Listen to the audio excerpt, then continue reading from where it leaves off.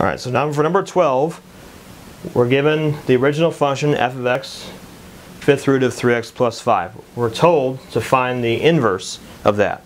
So we want to follow the four-step process that was talked about in lecture for going through. So I'm going to go ahead and run through each of those. Now the first step that you would do is take the original one, replace the f of x with a y.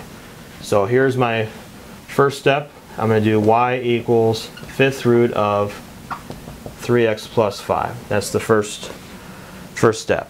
Step number 2 is we're going to switch the x and y. Whenever we want to find an inverse, the x and the y are always switched. So if I do x equals fifth root of 3y plus 5. That's the end of step 2. Step 3, we want to raise both sides to the power of 5 because step 3 involves, it says solve for y. So in order to solve for y, we got to get the y isolated. So we're going to raise both to the 5th power. So I get x to the 5th here. And then I'm going to take the fifth root of 3y plus 5. I'm going to raise that to the power of 5 also. I'm doing that because the 5th power will cancel out the 5 inside here.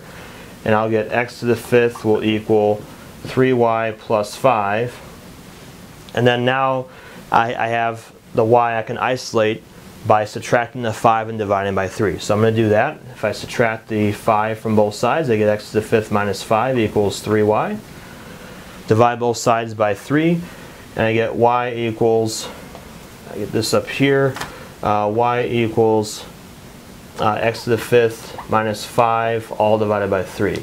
The last step, number 4, is you're going to change the y into the inverse notation because we want to write our answer correctly. It says find the inverse, so we don't want to leave our answer as y equals. We got to make sure we have the inverse as part of our answer there. So x to the 5th minus 5 all over 3. That would be your inverse. Now, the other ones that we talked about, if you look at the lecture notes that we did for this particular section, you're going to notice that besides problems that look like this, we also did problems that have some kind of fraction in it. So I'm going to go ahead and do that one too, as one more example of this, so that way you have both versions and you understand how to do that. So this is the answer for the one in the sample test, but I'm going to go ahead and make up another one to show you for ones that have a fraction. Okay, so let's do one with a fraction. Let's do x minus 2 over 2x plus 7. Let's just go ahead and do that. We want to find the inverse of this one. This is done a little bit differently as far as the algebra is concerned. Okay, so step number 1, we write that as y equals x minus 2 over 2x minus 7.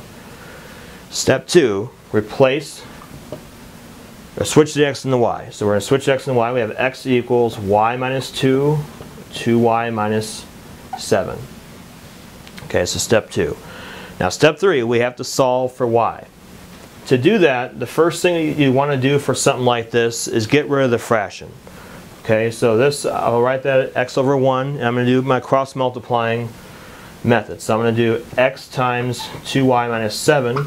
That's going to equal 1 times y minus 2, so I get that. Okay, so I have to, the idea here is since I have two variables, two y's, I want to get both of them to the same side of the equation. That way I can factor out a y and I can solve for the problem. So I'm going to go ahead and write it. So now that I have it in this form, I'll multiply by x. I get 2xy minus 7x is going to equal y minus 2. I want to put all the y's on one side of the equation. So I'll come up here and I'm going to do 2xy. I'm going to take this y across the equal sign, so I have that, 2xy minus y. On the other side, I'm going to move the 7x over across the equal, so I get 7x minus 2 over there.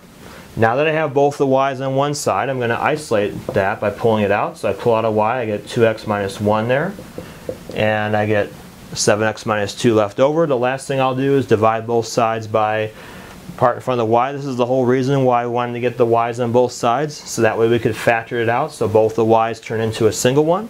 Then we can divide both sides and we get 7x minus 2 over 2x minus 1. Then we just put in the function notation. So we have f of x negative inverse, you get 7x minus 2 over 2x minus 1. This is going to be your final answer. So besides the one that's on the sample, you're also responsible for understanding how to do a problem such as this.